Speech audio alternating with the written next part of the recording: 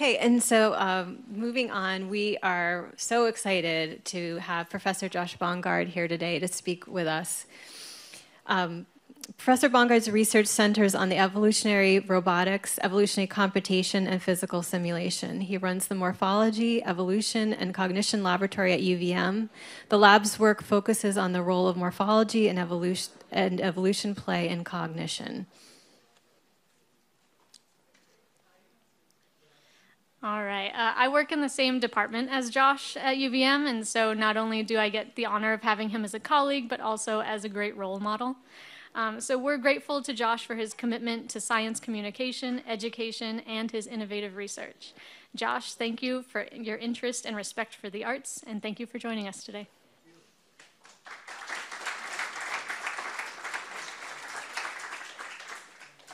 Thanks, Jen, and thanks, Lisa, and thanks to all of you for sticking around on this beautiful day. Just bear with me while we make some adjustments here.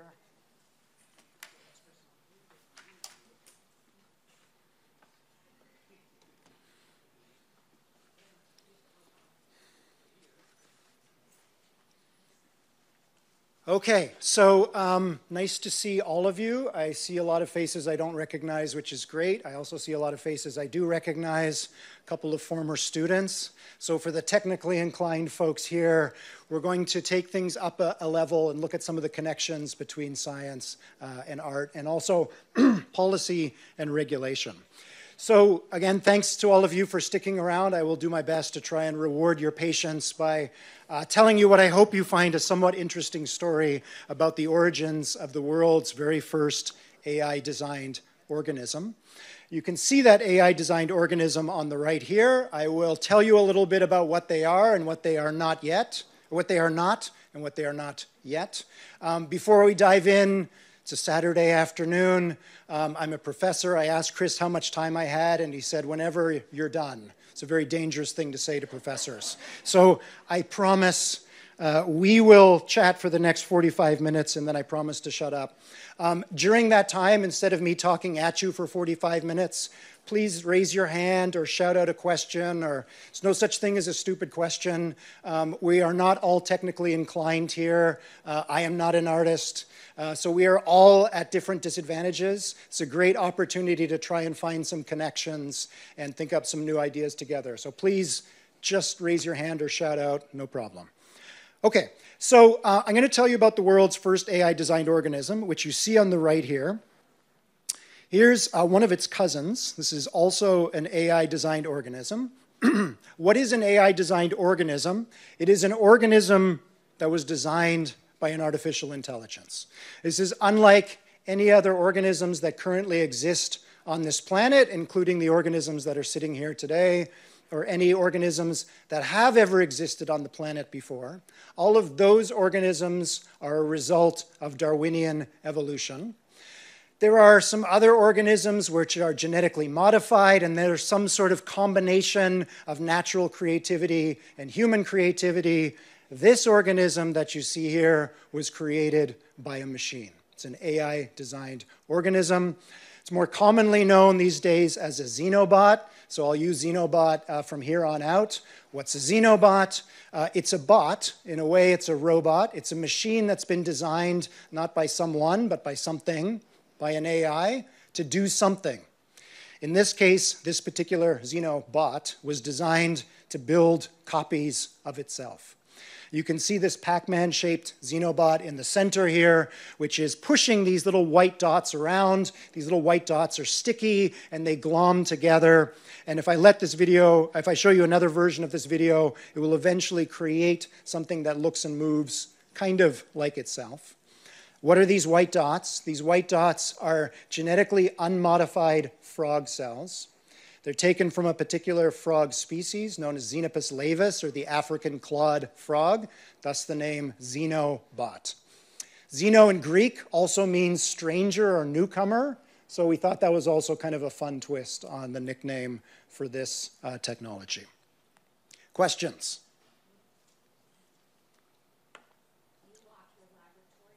Do you lock your laboratory at night?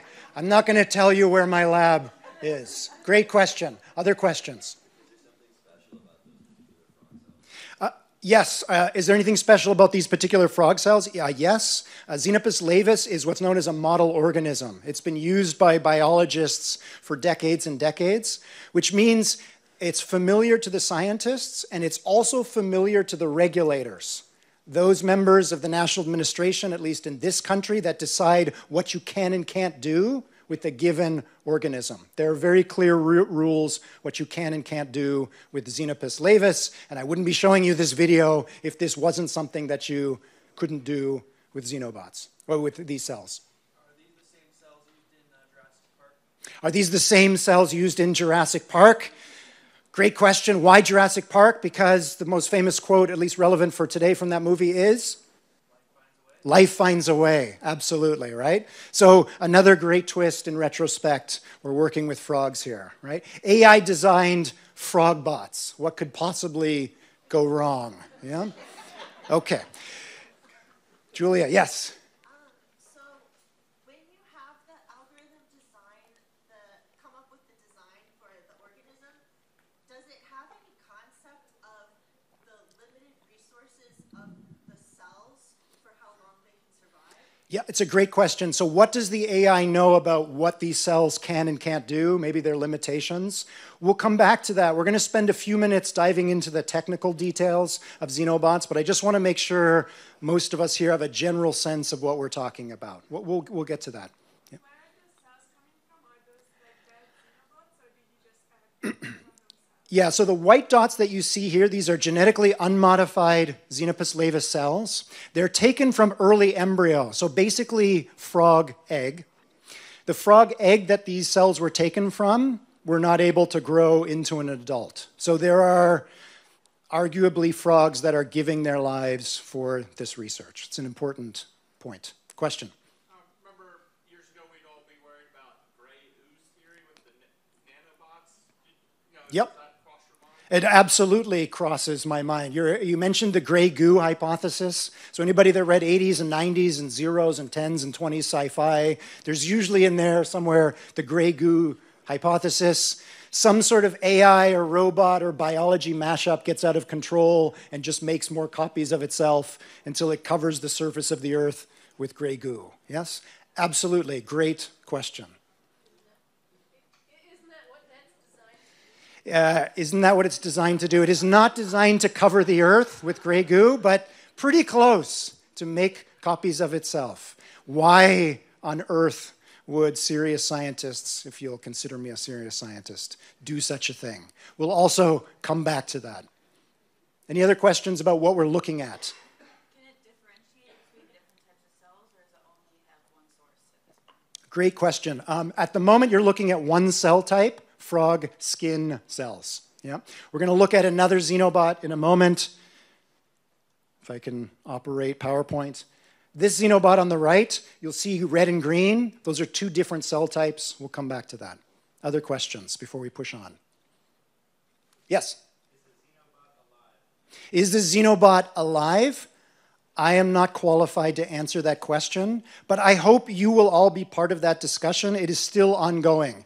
Is this an organism? Is this a robot? Is it alive? Is it not? If it's not alive and it's not an organism, then presumably we're free to do a lot of things to this thing. If it is alive and it is an organism, we're not so free to do whatever we want with this thing. It is not a silly question. It's a philosophical question, but it is also an important question that is already leading to regulation around this technology. It's a very good question.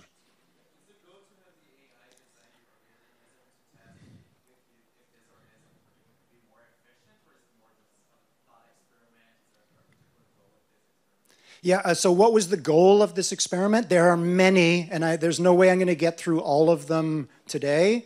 We started with one goal, which is, can you do it?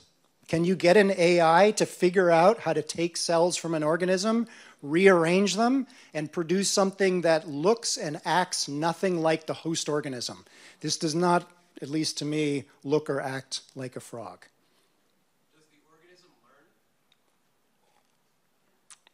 Does the organism learn? The answer to that is we have absolutely no idea. We've watched hundreds and hours of this. I should start by saying I am not a biologist. I am a computer scientist. So certain biology questions I'm going to punt because they're beyond my area of expertise. But I know from talking with my biology colleagues, they don't know whether these things are capable of learning. Frogs are capable of learning. Whether these things taken from frogs are capable of learning, that's a scientific question. What defines it as an organism? Again, biologists cannot agree on a definition of organism. Some of our biology colleagues, more than happy to consider these organisms. Other biology colleagues, not happy to accept these as organisms. What would be yes or no? No one knows. There is an argument that's been going for, depending on how you count, thousands of years. I am going to refer to these as organisms, yes. Again, I'm not a biologist, so I'm probably not qualified to make that determination. You can call this whatever you want. We're going to look at some of the science of this, and you can come to your own conclusions, and that's part of what I hope you take away from today. Don't trust the experts, right? This is a brand new technology. The previous speaker was talking about ChatGPT. There are these aliens that are arriving on Earth that don't look and act a lot like things that we're used to pointing to and saying machine, robot, organism, human, non-human. This is difficult for all of us. In my personal opinion, not my professional opinion, is we should all be making those decisions, not the experts. How was the first xenobot created? Was that created by a human? How was the first AI designed organism created? It was designed by an AI, but built by a human being. And I may get to this today. We'll see. I'm glad you're asking so many questions. Maybe we'll get to that. How many of these exist? How many of these exist? At last count, there are some being made today, so the number's changing. I'd say less than 1,000. We're probably approaching 1,000 at this point. Yeah. Do they reproduce? Do they reproduce? You're watching one of them reproduce. It is making a copy of itself. Again, as pointed out, we could argue about whether this counts as reproduction or not. But this thing made from cells makes another thing made from cells that looks and acts not exactly like its parent, but close. If you want to call that reproduction, fine. If you don't, also fine. To what degree your philosophy background makes you like a good person to do that kind of work? I have a little bit of a philosophy background. I've taken some philosophy courses. It just makes me interested to ask those kinds of questions. There's lots of technical challenges, opportunities here, but also a lot of fun philosophical territory here. I find that interesting, part of the reason why I'm here today. Okay, more questions? Does it consume nutrients? And just second question, just for the sake of the question, let's assume it's alive. What's the lifespan? Okay, so first question is, does it consume nutrients? The answer is mostly no. These cells are taken from frog egg. Anything that comes from an egg, including us, you absorb nutrients from inside the egg. Where is all the nutrients inside an egg? It's not a trick question. We eat an egg, and some of us throw away one part of the egg because it's a little bit too much nutrients for us. The yolk, yeah? So inside these frog cells, at this part in development, so this is very early on in what would have been the life of this frog, there are very small bits of yolk inside the cells, and as these cells move about and do their thing, they're digesting it. So you can think about that small amount of yolk inside the cells as like a battery. And then the second part of the question was, how long do these things survive? They can run on yolk for about 7 to 10 days, and then at that period they will stop moving, and they basically just rot back into the background biota. So once you overcome that problem, gray goo. Once we overcome that problem, gray goo. We'll see. Yes? So has the AI program that you've used to make these changed over time as you've made many, many more of them? I won't back up, but the red-green one that you just saw, that was the world's first AI-designed organism. So that's from January 2020, a little over 4 years ago. And during that time, the AI that we've used to create them has changed. But at heart, that AI, again, if we get to it today, is basically a genetic algorithm, which the students were working with this morning. It's just a very, very high-powered genetic algorithm. Question way in the back. Yeah, exactly. Thank you. Okay. I'm still happy to take questions, but let's move on. Okay. So as I just mentioned, very nice. January 2020, we've been actually working on this project for a long time to see whether we could get this to work. That's one of the cliches of science that is usually true. Nothing works. You try, fail, fail, fail, fail, fail, fail, fail. And then in around Thanksgiving 2019, so about 6 months before we published this work, a few months before we published this work, my grad student at the time, Sam Kriegman, who's now a faculty member at Northwestern, came in and showed me this picture and then showed me it moving around and convinced me that this wasn't something they faked or they made it by hand. This is what the AI dreamed up. Actually, you can see the AI's idea on the left here. It doesn't look that different from the fishes we just saw a few minutes ago. This was the AI's idea. And this was the human's attempt to build it. And both of these things, again, maybe we'll get there, actually worked. It was Thanksgiving, and I was in Innovation Hall at UVM, and it was one of those very rare moments in your career where I just got up from my desk, went for a walk down the hall, and my legs were shaking. We weren't quite sure what we had, but we knew we had something new under the sun. Very exciting. It's not normally what happens in science, but one of those very rare moments. So, Thanksgiving 2019, we published this in a technical journal in January 2020, and the result was this. So as you can imagine, when you create AI-designed frogbots, you got to expect a little bit of public interest. At the time, myself and the 3 other members of the Xenobots team, I mentioned Sam Kriegman, who was my CS PhD student, and our 2 biology colleagues, Mike Levin and Doug Blackiston at Tufts University. Here they are in a New York Times spread down here. We were a little taken aback with the magnitude of the public response. We spent a couple weeks basically just talking to reporters and doing nothing else.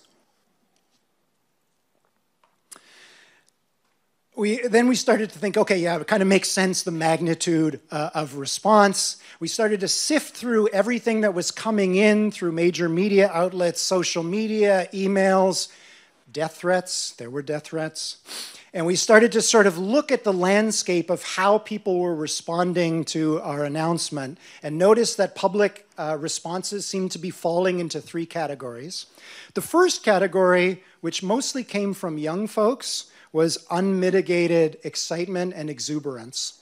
Here's a typical email that we received at the time. This one was from Amy, a prospective 15-year-old synthetic biology researcher. She had just learned about xenobots, and she was the most excited she'd ever been in her entire life. She felt a strong desire to change the world with xenobots and began reading technical articles. I tried to keep her out of my lab, and I failed, so I took her on as an intern. I had no choice, and she has since gone on to some amazing things. We got a lot of this, mostly from young folks. Second type of response we got were things like this. You can hop online, you can get a Xenobot hat, you can order Xenobot signature sneakers, Xenobot t-shirts, Xenobot coffee mugs. I will point out that I have yet to see a single dollar in royalties from any of these merchandise. I am not very business savvy. Third type of response that we got was this: fear. Lots and lots of fear. Yeah. Again, maybe we weren't so surprised. Actually, this was the thing we were most expecting. So somebody already mentioned Jurassic Park, Terminator, HAL. Who are we missing? You name it, we got it. The thing that was surprising to me is as you sifted through a lot of it and you sifted out the conspiracy theories and the gray goo hypothesis and all the rest, what was left still seemed to be that most people were very confident in their assessment that xenobots someday, sooner or later, were going to rise up and wipe out humanity. I was surprised at how confident people were. And once all the sort of media circus died down and we had some time to think about it, it occurred to me that for most of us, our early education, and maybe our only education, in what robots and AI are and what they might do for us or might do to us, our education comes from one source. This source, Hollywood, yeah? How many of you have taken an undergraduate class in robotics or AI? Couple. Grad classes? All right, actually, this is above average on what you would see, right? So this, to me, was, again, personally, not professionally, a little bit surprising. I understand people freaking out, but they were confident in how they thought all this was going to end, yeah? I wasn't the first to think about this. Many of you probably remember Carl Sagan. For those who don't, he was a very world-renowned cosmologist, a very gifted science communicator, and also a very committed citizen who was worried at the time about where he thought his society was going. As always, Carl said it best. We've arranged our civilization to be heavily dependent on science and technology, but at the same time, at least in this country, we've organized our educational system so that most of us are not very educated about science and technology at all. For Carl, this was a recipe for disaster. Not this disaster, but these kinds of disasters. This is a quote from a US politician a few weeks ago. ChatGPT taught itself to do advanced chemistry. It wasn't built into the model. Nobody programmed it to learn complicated chemistry. It decided to teach itself, then made its knowledge available to everyone who asked, something is coming and we're not ready. Almost everything in this tweet is wrong, except for maybe the last two statements, possibly. You'll notice there's nothing like, I think maybe, or I'm not a chemist, but I believe that. These are statements of fact. Not to pick on this particular US politician, but this is the norm, right? Statements about what technology is or isn't, what's going to happen, without any actual background in what's going on. What I think about how xenobots should be regulated doesn't matter. What Elon Musk thinks about how ChatGPT should be regulated doesn't matter. There are leaders, many of them, who are going to decide how and whether to regulate technologies, AI technologies, synthetic biology technologies. Hopefully, citizens plus our leaders will make informed decisions about what we want to let loose in our society, I hope. The only way to make an informed decision is to know a little bit about the science and technology that you're trying to regulate. There's no shortcut. There's a very, very long lead up to what we're going to do next, which is we're going to spend 20 minutes on a guided tour through the engine room of xenobot technology.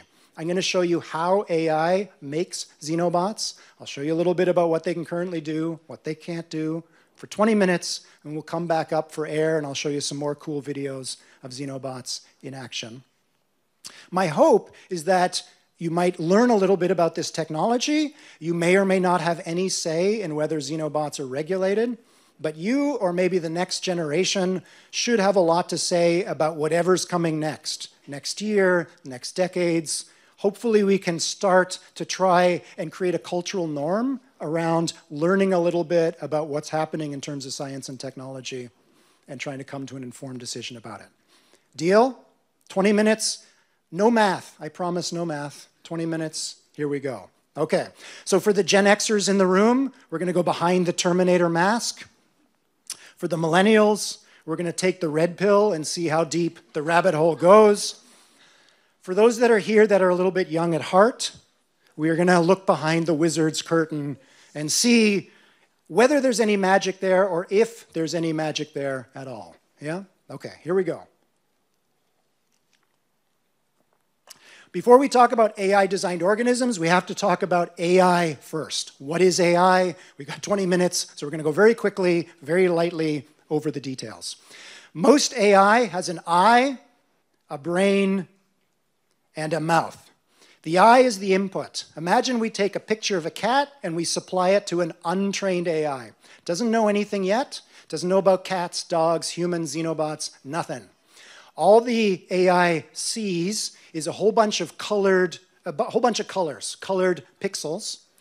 The AI's task is to tell us whether or not there's a cat in this image or not. It knows nothing, so what's the best thing to do if you know nothing? Make a guess.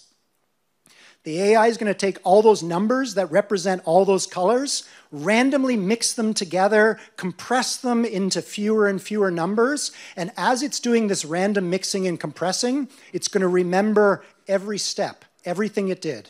It's still doing it randomly, but it's remembering.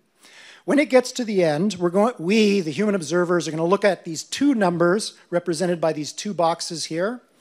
If the second box, the second number, is larger than the first number, if it's 8.2 here and 7.4 here, that's the AI's way of telling us it thinks there's a dog in this image. If you make a random guess and you only have two possible guesses, cat or dog, you're going to be wrong 50% of the time. Yeah? In this case, it's wrong. We're showing it a cat. It thinks it's a dog. So we tell the AI it was wrong, and now what the AI is going to do is take its mistake and go backwards. It's going to go backwards through its brain to its eye, and as it goes, it's basically unwinding or reversing all these random mixings and compressions that it did, and it's watching to see where it might have made a mistake. Imagine you take a math exam and you get back your grade from the instructor, you got an F. But you did kind of okay over here. If you're a conscientious student, you take your exam and you go backwards through the exam, you look at all the steps, you say, oh yeah, in retrospect, that was not a good idea, I should have done that. In the case of the AI, wherever it says, I think I should have done that instead, it actually makes that change in its code. So far, so good? Okay.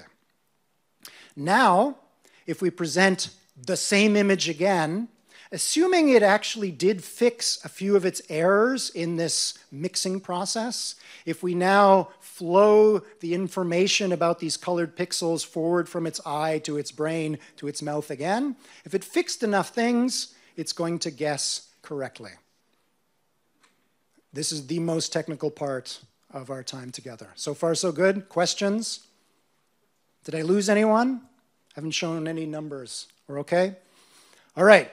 Arguably one of the most amazing things that's happening in terms of AI, or that has happened over the last 10 or 15 years, that we have all learned, is that if you do this not with just 2 pictures, or 3 pictures, maybe throw in a picture of a dog, if we keep doing this with enough images and we tell the AI right, right, wrong, wrong, right, wrong, wrong, wrong, we do that millions or billions of times, it's amazing what the AI can quote-unquote learn. I'm going to put scare quotes around that.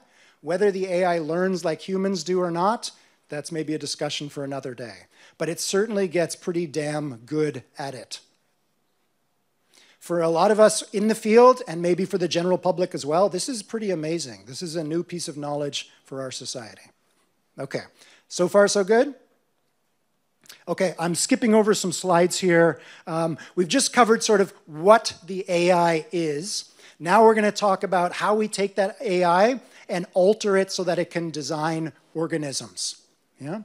Imagine we take an untrained AI. We go back to an AI that tends to just mix things together at random, and we stimulate one of these 2 numbers down here. We set these numbers in what used to be the mouth of the machine.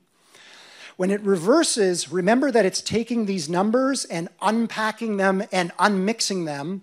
And in the case of this example that I showed you, it ultimately ends up painting colors back onto the pixels. If you've never seen this before, in the case of an AI that's been trained to recognize cats and dogs, if you treat these 2 numbers as like keys on a piano and you press the cat key, you're entering that number into the AI, and the AI takes that number and unravels it all the way back to colorized pixels. It's, in essence, splashing paint onto this canvas in what it quote unquote, thinks is the most cat-like picture it could ever possibly see. So we've now gone from AI to generative AI. We can stimulate part of the brain of this AI, and it will generate something. So far, so good? Okay. In our case, we don't want it to generate pictures of cats or dogs or text responses to a text prompt. We want it to generate organisms. Yeah? How do we do this? We start by making one change, which is that we're going to ask this AI not to paint colors onto two-dimensional pixels, but onto three-dimensional voxels. So voxels are just 3D pixels, little boxes.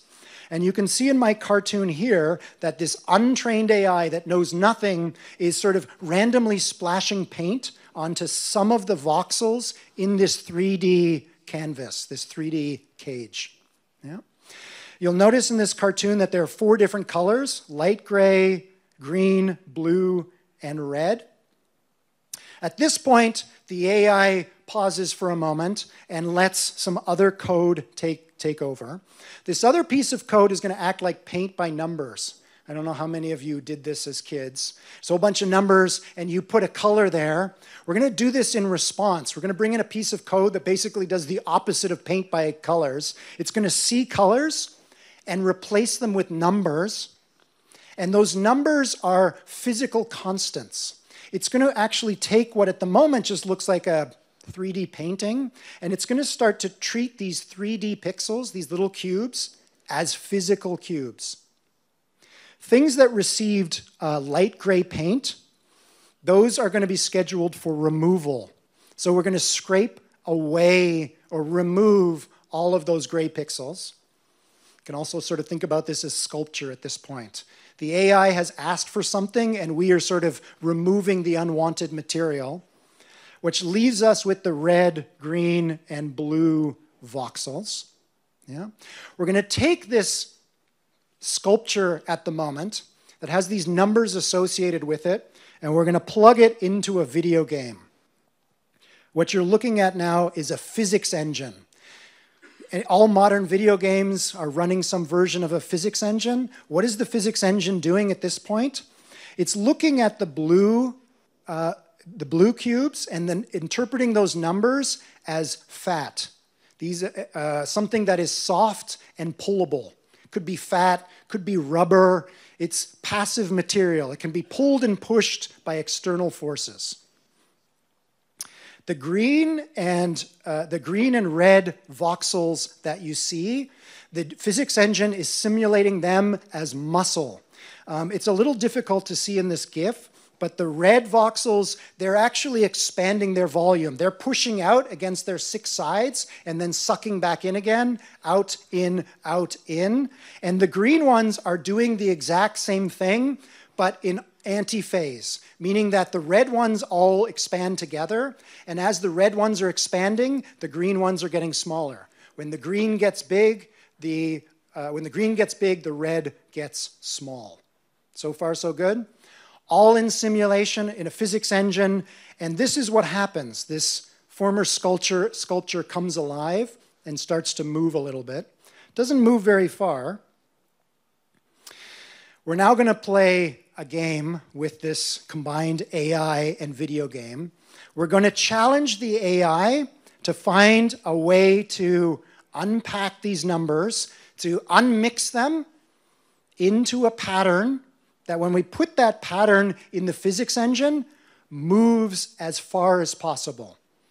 So we started by asking the AI to paint a picture in 3 dimensions. We took that 3D picture, that sculpture, and we animated it in this physics engine. This particular animated sculpture doesn't move forward basically at all. It's not a good design. So far, so good? Okay. So what is the right combination of red, blue, and green that we should paint onto all of these voxels so that this thing pushes and pulls within itself and moves itself forward? This is a rhetorical question. You don't know. I don't know. Super hard. We've asked some human engineers to do this, and I had one student say I broke their brain. It's super, super hard to figure out how to do this. The AI, however, seems to have no problem. You've heard this term genetic algorithms, so here we go. I want you to take this little piece of code here, this little brain, and now think about it as DNA. DNA encodes information, your brain encodes information, so I'm switching metaphors on you here. But there are a bunch of numbers here that turn these two numbers into this big set of numbers in a random way. The way it does that, think of that as encoded in the DNA. Let's create a second piece of DNA that also encodes random ways of turning these two numbers into, in this case, this pattern. All random. No learning has happened yet. Yeah? Two different ways of generating a pattern in three-dimensional space, which results in behavior. The following question you should be able to answer: which is better? I heard one vote for bottom. Bottom, right? Okay, hopefully we're all unanimous. It's clear the one at the bottom is the best. The AI is watching both of these and comes to the same conclusion. It just measures how far this thing moves in the video game. What does the AI do at that point? It kills off the slower one, leaving one survivor. Cruel, but true. What does it do at that point? The AI takes the way these numbers are transformed into these numbers, makes a copy of all those numbers, and as it's making a copy, it introduces a few random changes along the way. What is that starting to sound like? Yeah? As you've already heard, this particular brand of AI is sometimes known as a genetic algorithm or an evolutionary algorithm. It starts by creating random solutions to your problem. In this case, two random solutions. Both are terrible, but one is slightly less terrible than the other. It kills off the really terrible solution. It survives, produces offspring, and sometimes those offspring outperform their parents. Again, for the parents here, some of you have already learned this hard truth, right? Our children surpass us. Here we go. Guess what happens on the next slide? One's gone, right? The one in the bottom, see you later. Yeah? Okay, so what I've shown you is the genetic algorithm. This is basically what happened on UVM's supercomputer. You know where the whale tails are over on 89? Next time you go past the whale tails, if you look beyond, there's this nondescript building. Inside that nondescript building, there are banks and banks of supercomputers that are basically running this, but they are not simulating two xenobots. They're simulating millions or billions, killing some off, making randomly modified copies in video games. If you went to that building, you went inside, you stuck your head inside the supercomputer like in the Matrix, this is what you would see happening. Just way, way faster. Yeah? Okay, that's my side of the contribution to the Xenobot project. Now we need to switch gears and get to the biology. As promised, we're going to stop at 45 minutes. We got 11 minutes left. Let's do the biology. While my group has been working on this for many years now, while this was happening, my two biology colleagues, Doug Blackiston and Michael Levin, were playing with frogs. Here's one of their experiments from 10 years ago now. Doug Blackiston is a microsurgeon. He's the one who you're going to see in a moment builds xenobots. Incredibly talented, doesn't drink coffee, doesn't drink Coke. He can look through the microscope and put together very small amounts of cells into new patterns. Here's one of Doug's, in my opinion, one of his masterworks. He took, as you can see here, a very early frog tadpole. It's got its little tail back here. He did introduce a genetic modification in this case, which was to genetically blind this tadpole. So you'll notice it has no eyes up front. He also made one other alteration, which is when this tadpole was basically in egg form, he took some eye precursor cells. These are a particular kind of stem cell, which in the normal frog develop into frog eyes at the front of the frog's head. But he's placed them in a different place, somewhere where they never show up as tadpoles are developing into frogs. Not only did this surgical intervention not kill the tadpole, this tadpole grew into a perfectly healthy adult frog with an eye on its butt. You gotta love science, right? No eyes on its front, a tail on its butt. This adult frog was perfectly happy and could use the eye on its back to seek food. Yeah? How it does that, these eye precursor cells, these stem cells, start talking to the spinal cord of the frog, and neural processes or synapses or connections or wires start to come from the stem cells and out from the spinal cord. They attach together, whatever it is that they're saying to one another, and nobody knows. It resulted in this case in a frog that is not quite a frog. Yeah? Okay. How many of you have a problem with this experiment? It's a little problematic, isn't it, right? So before we go any further, and again, this is not my work, I'm not responsible for it, but I think it's worth pausing and asking, was it worth it? Yeah? This frog did not have a normal frog life. It had no say in the matter. It was forced upon it. Yeah? The next slide is my personal opinion, not my professional opinion. The reason why is this. One of the things that my biology colleagues have been learning from this experiment is that animals are much more suggestible to influence than we originally thought. Plants, if you rotate them, they will respond by growing in a different direction. Most of us were taught in high school biology that frog is encoded in frog DNA and human is encoded in human DNA. Whatever the answer is, that was actually wrong. This is not encoded in the DNA. This is, aside from the genetic blinding, this part at least is genetically unmodified material. We can apparently convince cells and developing organisms to do things and grow things they wouldn't normally do. One offshoot of this work from my colleague Mike Levin in the Levin Lab is figuring out how to convince parts of the body to regrow lost structure in a particular species that doesn't normally regrow limbs. Again, this is beyond my area of professional expertise, but this is why those scientists are conducting that animal research. So far, so good? Okay, back to the xenobots. We teamed up with Levin and Blackiston after that experiment. They told us they could rearrange frog cells to produce something that wasn't a frog. They showed us this, which led us to ask the question, if instead of a human surgeon deciding how to move things around, what if we asked an AI to do it? How far could an AI push this rearrangement? In this very first attempt, Doug Blackiston, our microsurgeon, told us that he could work with two materials, frog skin cells, which we're going to represent with these blue cubes in a moment. Frog skin, like your own skin, is passive and soft. It can be pulled and pushed by other parts of your body. Doug also told us we could work with frog heart muscle cells, which, as you saw in the video before, heart muscle cells in frogs and in us increase and decrease in volume, Yeah.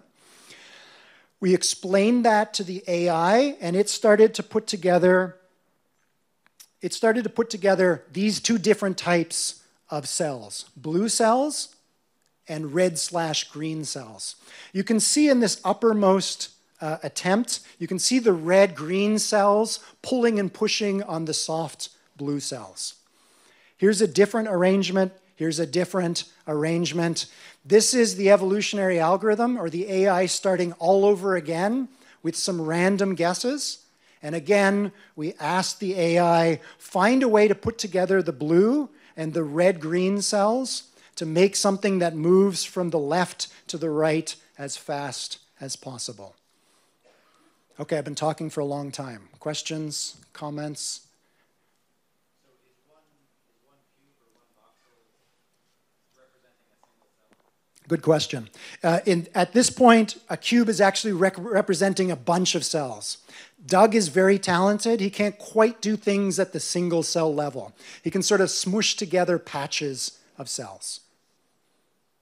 Yeah. Question? What was the physics engine that trained on? Yep, the physics engine, it's called Voxcraft. So voxel, it's the voxel-based version of Minecraft, Voxcraft, yeah? You can download it and play around with it. It's not a video game, but it's somewhere between a video game and research code, yeah? Just as a follow-up, does it emulate what we would describe as a real-world environment? Yep. No, it does not simulate a real-world environment.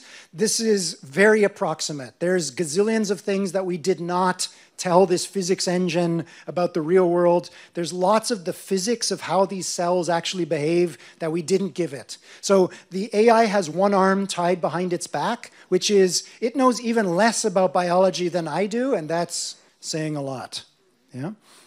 Okay, so things are hard on the AI at this point. Question?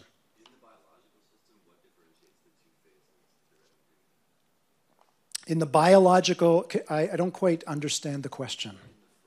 Yep. Okay, great question. So you're going to see in a moment, actually, let me come back to your question when we get to the manufacturing part. Okay, we run this evolutionary algorithm, and after a few weeks of running on the supercomputer, this is what it gave us back. Something that moves from the left to the right side of the bottom of the Petri dish. It's kind of walking along the bottom of a Petri dish like you might attempt to walk along the bottom of a swimming pool. It's immersed in water.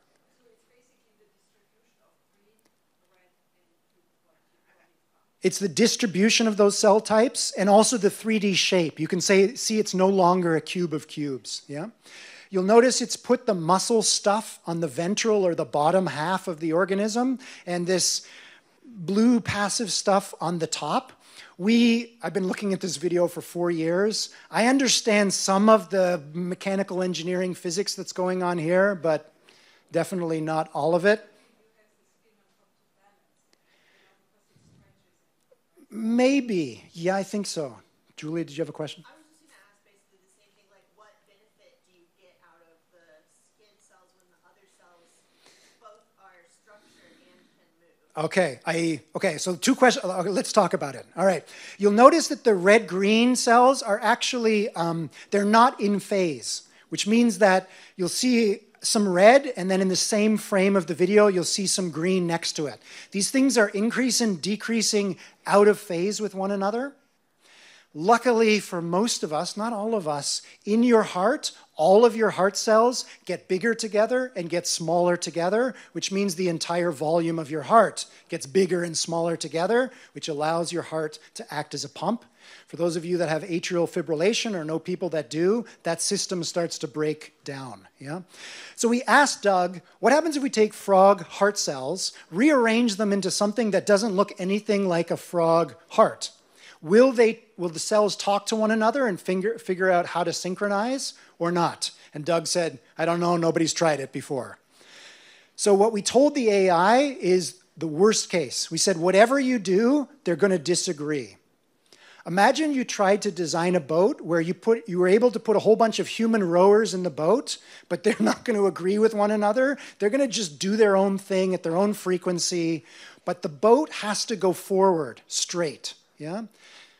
It's a very difficult problem, but apparently not impossible. Yeah?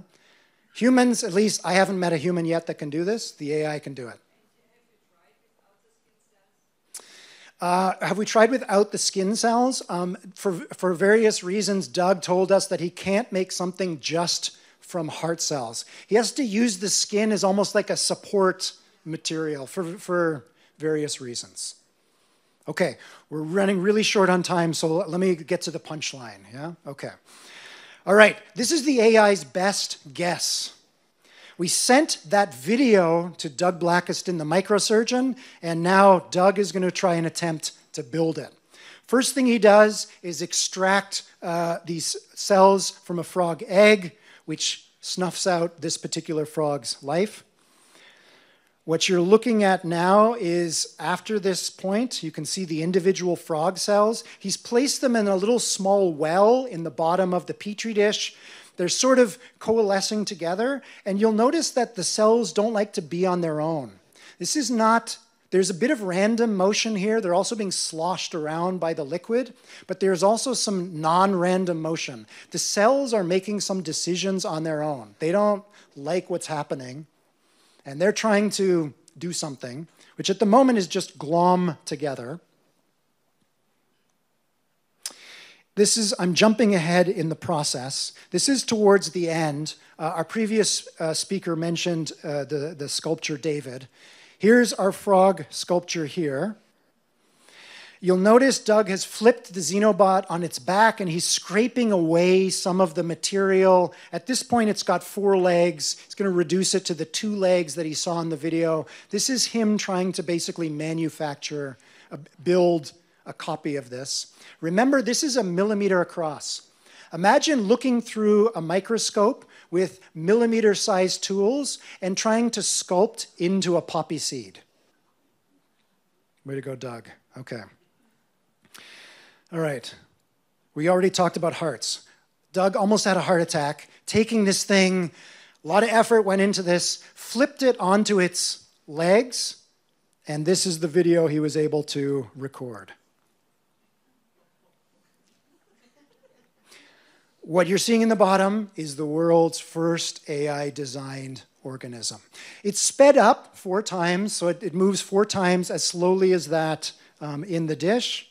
It also doesn't look exactly like what the AI dreamed up, but it was close enough that the physical and the simulated or video game Xenobot both did the same thing. This proved to us that an AI could dream up or design or optimize something that's pretty fantastical. There's a lot of things here that aren't realistic, but it's good enough that if you get a very, very talented human microsurgeon, he can build it. Okay. I had some more slides to show, but we're out of time. So let's talk about applications. We have a spin-off company now called Fauna Systems, as in flora and fauna.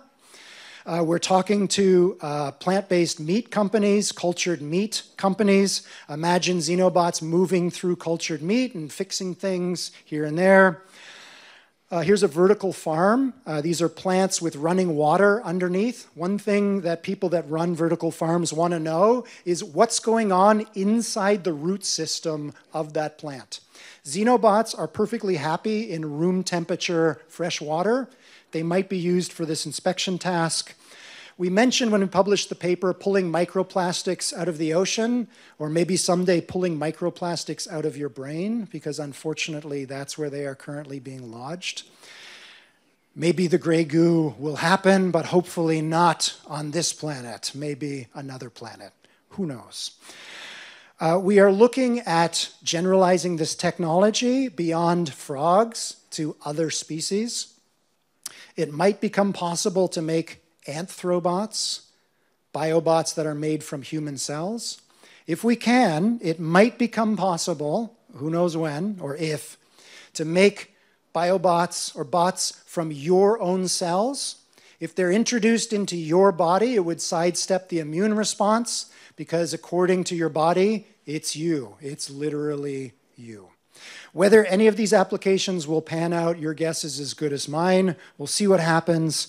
Let me finish by thanking the people that actually did the real work. I mentioned Sam Kriegman already in my lab, David Matthews, who helped out with this project as a UVM undergraduate. Let me thank my 2 biology colleagues. Let me thank the Department of Defense that funded this money. You all, if you're a taxpayer, you fund the Department of Defense. So thank you for funding this work. Thanks for your attention today.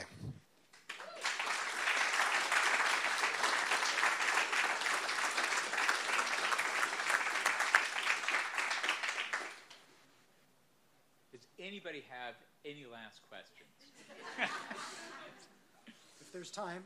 What's the Defense Department's interest Oh boy, okay. Yeah, this is an inevitable question. So first of all, I'm a Canadian citizen, which means I can know a very small fraction of what they have in mind. I don't know. In this particular project, they were funding AI. So they didn't fund xenobots because no one knew xenobots were possible. They were funding AI that would learn on the job. So at the moment, all of the AI that's running on your phone, that's running in autonomous cars, for various reasons, most of the time that AI does not try and learn on the job, because as you saw in my slides, if you learn on the job, you're likely to make mistakes. But we all learn on the job. We have to survive on this planet, stay relatively well-fed and well-sheltered, and learn new stuff.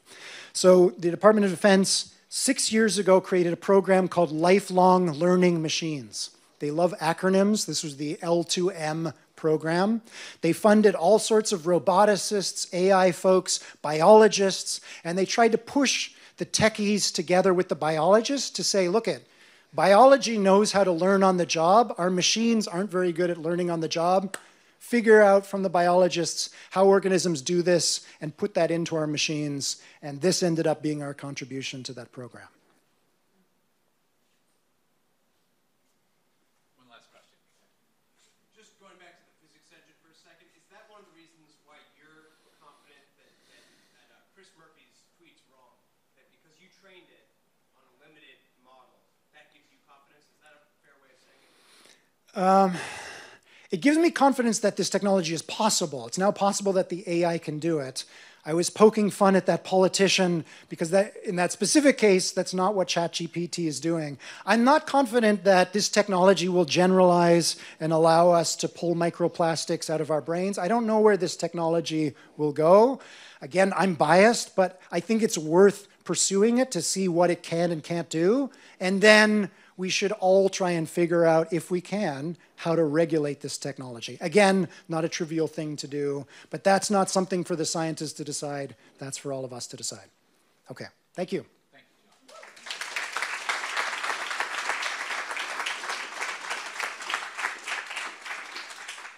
John. I'd like to invite Doreen Kraft, the director of BCA, up.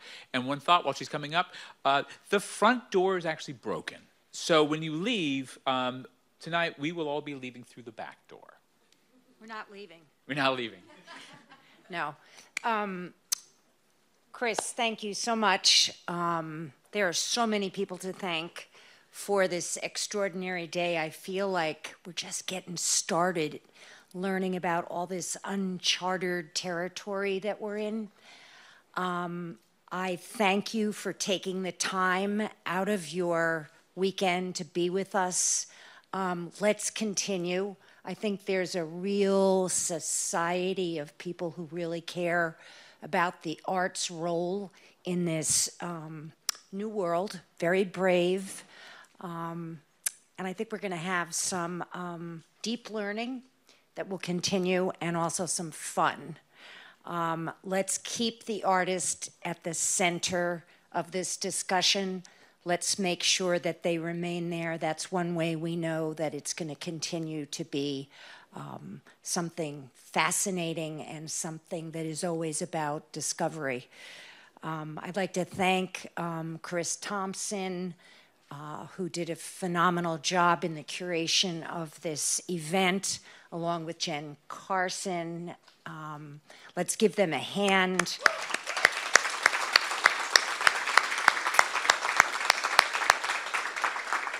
I'd like to thank Heather Farrell, our curator at Burlington City Arts, who brings great thought and great people to the foreground in guest curation and does great work for our city.